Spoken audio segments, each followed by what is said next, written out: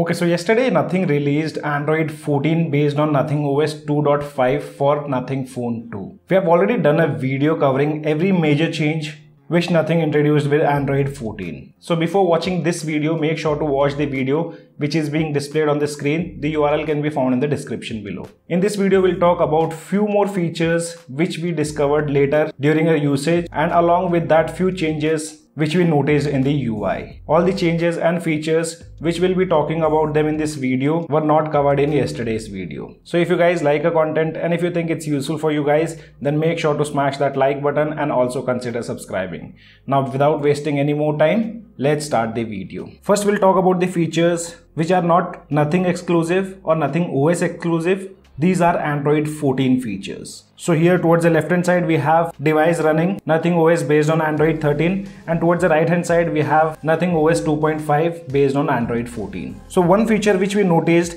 and this feature was introduced by Google almost 2 years back, that can be found in the settings, going to accessibility, and here there is a new feature called Switch Access, which consists of a feature called Camera Switch Settings. Basically, Camera Switch is a cool new feature on Android phone that help people who have trouble speaking or moving. They can easily use their device with simple facial gestures and eye movement. So you can watch the video which is being displayed on the screen. This is a dedicated video from Google about this same feature which Google introduced almost 2 years back. And that feature have now been added on Nothing Phone 2.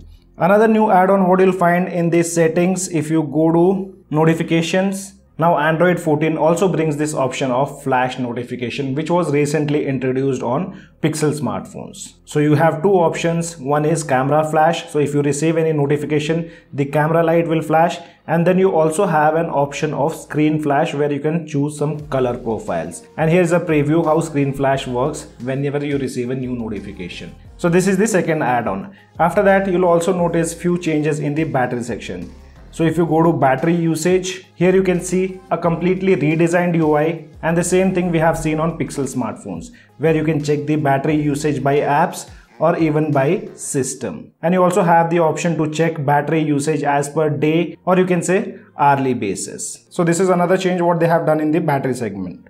And the last change what we have noticed, that's under the system settings. And if you tap on reset option, here you can see now we have different options to reset Bluetooth and Wi-Fi and mobile network. Previously were in the same section. So if you were facing any kind of issues with, for example, Wi-Fi, then you had to wipe the settings of mobile data and Bluetooth along with Wi-Fi. But that's not the case now. Mobile network settings have been segregated, and you have a single tab to reset settings of Bluetooth and Wi-Fi. This was also introduced with Android 14. So these were the changes what we have noticed. Now talking about some other minor tweaks which we have noticed, and one major change what you will see, that's in the color profile.